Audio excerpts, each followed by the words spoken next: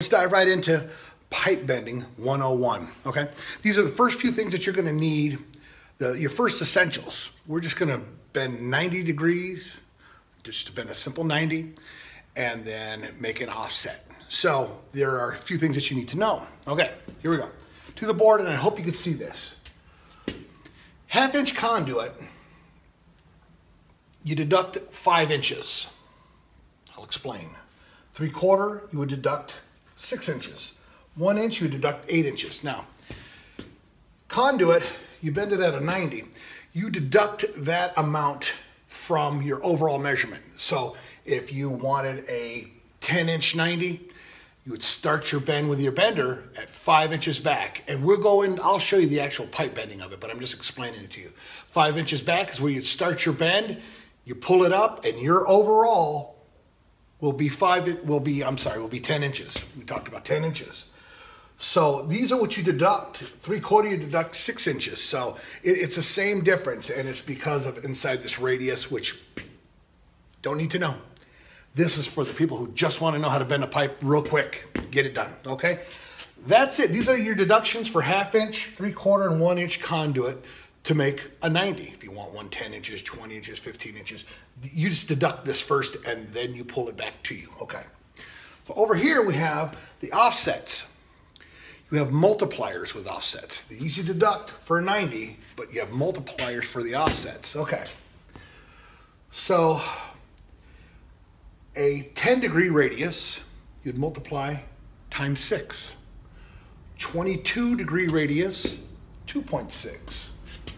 30-degree is 2 inches. A 45 is 1.4. I'm sorry, not 2 inches. 30-degree is multiply times 2. 45 multiply 1 times 1.4. And the 60-degree is 1.2. The degrees are between the 2 points of the bend.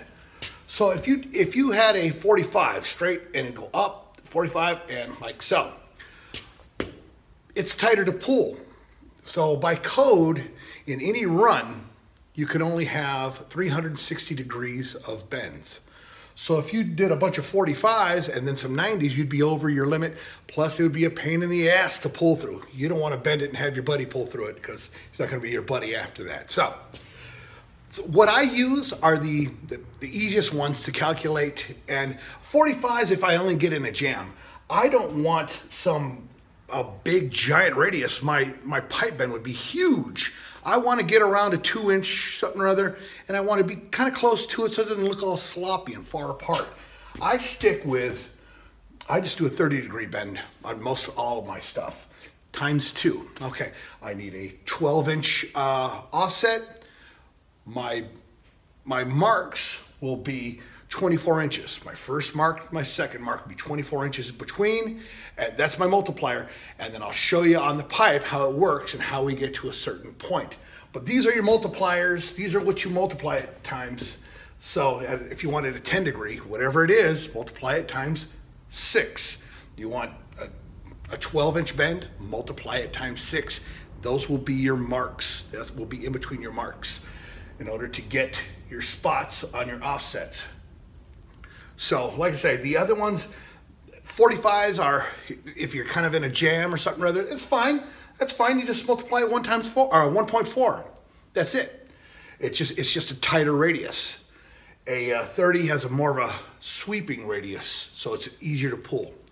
So, okay, so this is what you need to know is for multiplying, and deduct for the 90s, multiply for the offsets, and those are your marks in between. And I'll show you on the pipe, or I'm sorry, on the pipe bender right now, how that's relevant. Okay, we're gonna get down to action.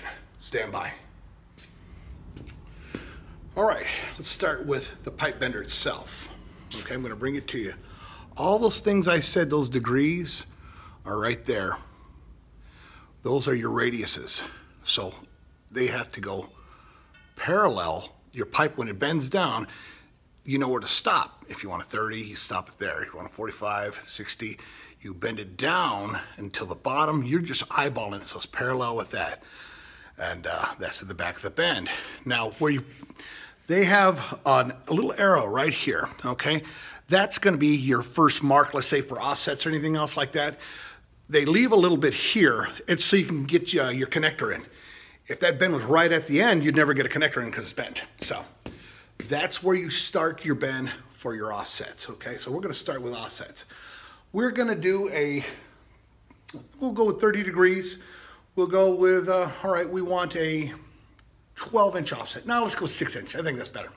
6-inch offset. So my marks will be 12 inches between them. So, okay, stand by. Okay, I have my pipe, I have my marker. Usually use a pencil because who wants to see a black marker in a pipe? But for you beautiful people out there, I'm gonna give you a marker so you can see it. All right, so my first mark, let's say I'm coming out, I wanna come up, I don't know, 3 inches before I offset into the wall. Let's just say for argument's sake. First mark's at 3 inches. We wanted a 6-inch bend, a 6-inch offset. So 6 times 2 is 12. Simple as that. Okay, that's how we started off. All right, now I'm gonna show you on the bender how we got that 6-inch offset, right? Hang on. Okay, here's how we started out. Here's my first mark. Remember that little arrow? Get it right in there. See, you could, with an offset, you could put it at any one of these marks. So long as your distance is the same, the bender doesn't know the difference between where you're bending.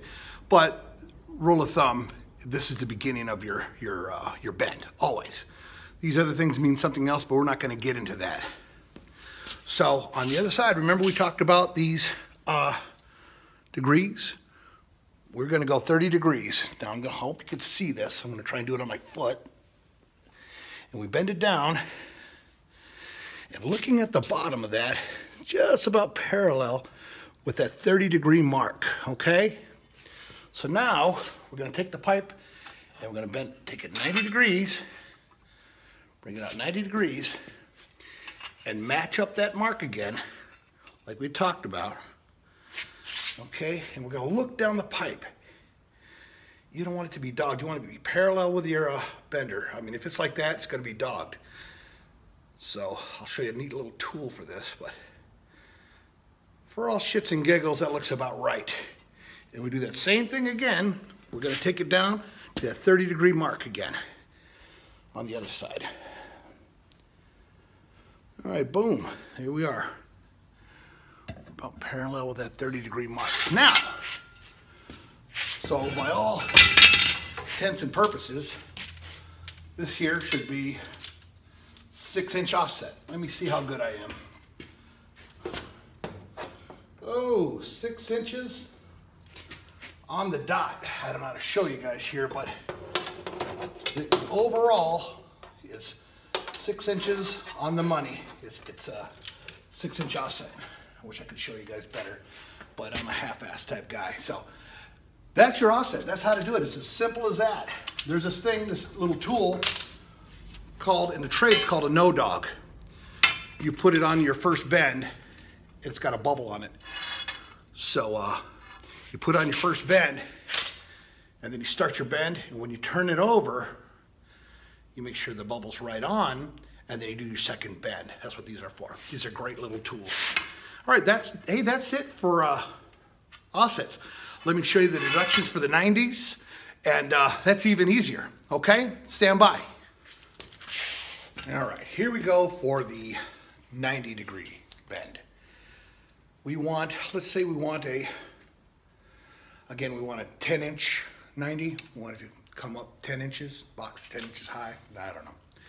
So what I would do, I start my measurement at the 5 inches because I know I got to deduct that anyways. So 5 inches right there, I've got my 5 inches, there's my 10, there's my mark. Start right here, make my mark, little arrow on the bender that I showed you, that's where it starts. That's where I put my bender in, and I pull it up, and I'll be right on the money. Okay, here we go. All right, I'm doing this upside down. Most people, because I've been doing it for so long, I could do it upside down, but it goes right on that mark again. This one is, this is where we need that mark for the 90. You can't just go with any other mark to be convenient, for like the offsets. This is where we start the mark. So we start it here, and then bend that 90. I'll do it on the ground so it comes up right.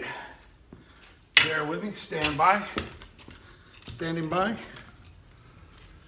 Straight edge, let's see, where are we? Right on the money, 10 inches, 10 inch 90. So, nothing to it, right? Moving around my camera. See, I never have any help, so that's why I'm all breathing all hard and shit like that. Has nothing to do with being fat, just breathe hard.